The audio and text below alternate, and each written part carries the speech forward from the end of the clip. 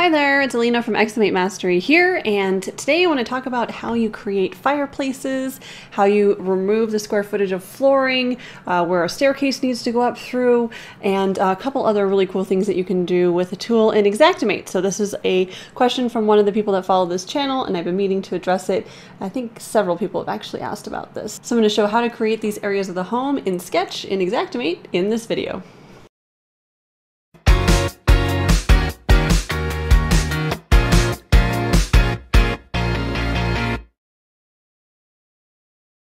So here I am, I'm already in an estimate, and I am in X1. So if you're using version 28 online or desktop, just remove this blue ribbon over here and everything is pretty much going to be the same. So here in the sketch, we're going to talk about the reference areas and the reference blocks located right up here on your toolbar for the sketch. So with the areas, let's say that I have a tile entry here. I can just left click, hold, and drag. And what I do is I want this to be in the corner. I actually want this area to set here. But what Sketch does to me, and I think it might be because of the door, the way it's swinging or something like that, inhibits me from putting it right in the corner. So what I've gotten used to doing with my reference areas and blocks is kind of creating just a general area or block in the room. And then what I'll do is I'll drag it using that diamond, excuse me, right there, that diamond. Just drag it right into the corner and then it seems to act correctly. If I have the area loaded to my cursor and I try to put it in the corner, it seems to like to resist for whatever reason, and I've just, like to save time, so I'm not going to fight the program. I just found a way to work around it. So let's make this 4 foot even and 4 foot 4. Let's make it 4 foot 6. And this is going to be a tile entry. So what I can do is actually here in Sketch, I can go up to Options and go to where it says full screen there, and I can click that. That'll toggle it off. And I could go search for the floor covering tile average. There that is right there. Load it to my cursor, and I can place it just on the area. Sorry, I'm kind of wandered off screen here. Let's try that again. Floor covering tile average, and there you go. We can just drop it right there, just on that area. And so it calculated it to be 18 square feet, and that's an awesome thing. Another thing I can do is add a room on top of this room and use this area to create a hole to go so you could walk up through the room up the staircase. So let me show you what this looks like. So I already have a level created here. I'm just going to drop a room over the existing room using those outlines. I can just left click, hold, and drag, use that as a guide. Then I can use this reference area to go ahead and left click, hold, and drag an area above that staircase. I'm not going to spend a bunch of time dialing it in, but I just want you to see how this works. 9 foot 6, let's say, and 4 foot. And then what we're going to do is in the properties of that area, make sure it's, there we go, make sure it's snug in that corner. We're going to go ahead and go to the flooring hole. This is interesting. So behavior. The areas have behavior. Everything, if you've ever watched any of my sketch videos, I always tell you everything's in the properties. So if you want to remove the square footage behind this and underneath it and actually cut a hole, here's what's going to happen. So let's look at this in 3D first. It's just a patch. If you look at all levels, you can see there is a, the staircase is trying to cut a hole there. I have some issues maybe with my staircase.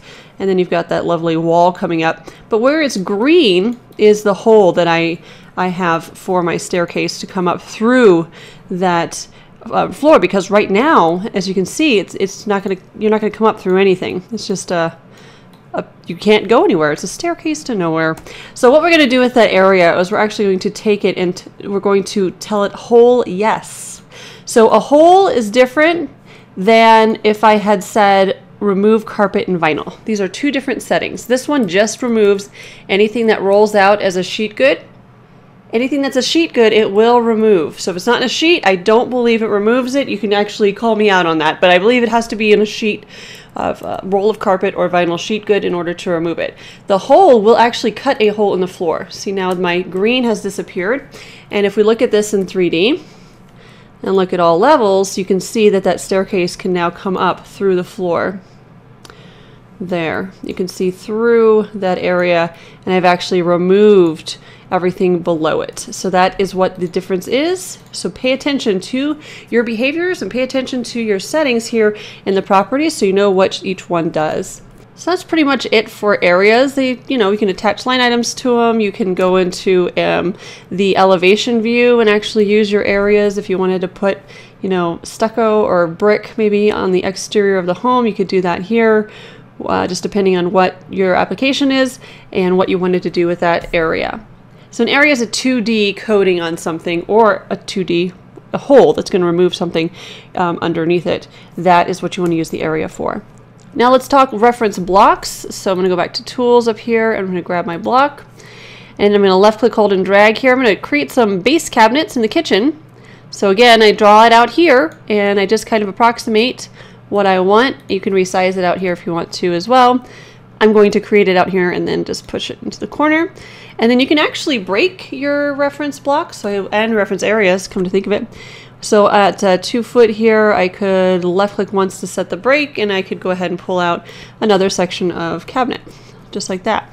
So look at that in 3D, and you've got your cabinets there. Let's create some upper cabinets. So what I can do is I can draw my block out here, make it 1'6", let's say 3'6" length. Go to the properties, and I can tell the distance from floor. So let's say we want it to be 5 foot above the where the floor is, not above the other counter or the other existing lower cabinets. We're going with the relation to floor level, and it will be above. And I can go ahead and just drag that guy up and over here. Take a look at that in 3D, and now you've got some upper cabinets as well. And I could probably raise them up a little bit, have some room there. Also, you can tell here in the properties, you could remove the linear foot behind, the ceiling above. If these were snug up above to the ceiling and they didn't want to detach them, I was going to paint around them for whatever reason. Also notice you've got the remove for carpet and vinyl there. And you've also got the remove square footage below and underneath. To my knowledge, you cannot create a hole like we could with an area. This will just remove the square footage underneath. So we'll be cutting a hole through like we did on the area with the level 2 here, as you can see. The other thing we can do with those reference blocks is create a chimney, which is fun, or a fireplace. And I can just create one here. As long as you're not going to put it in a corner, you can usually create it up against a wall, no problem. Let's pull this in a bit. Let's say it's 1'6" for the chimney. How tall is our chimney? Let's say it's 4 foot tall. And then let's say we have that's going to be our fireplace. So I'm going to name that fireplace. And then you can see we can then create a chimney on top if I want to. We have a different size chimney that's going to go over the top of it. And let's say that this chimney starts at 4 foot because that's where our fireplace ended, right? We're going to call this a chimney, and I can pull that right above and center it like that. And then what we can do here is make the height of the chimney go however high we want all the way through to the roof. So I could go ahead and move that, or you'll see it go all the way up through the existing levels. And if I put a roof on top there, it would stick out through the roof.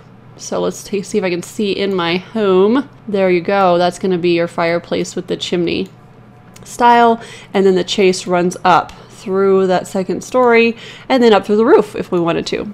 And then of course we could remove the linear foot, the square foot behind, what have you. That's what the areas and the reference blocks are good for, is removing things behind. They look fun and everything, but at the end of the day, if you're not going to be removing any square footage, don't waste your time creating these things. It's really up to you, of course, but in my experience, unless you're removing some square footage, there's not really a reason to, unless maybe your supervisor asks you to.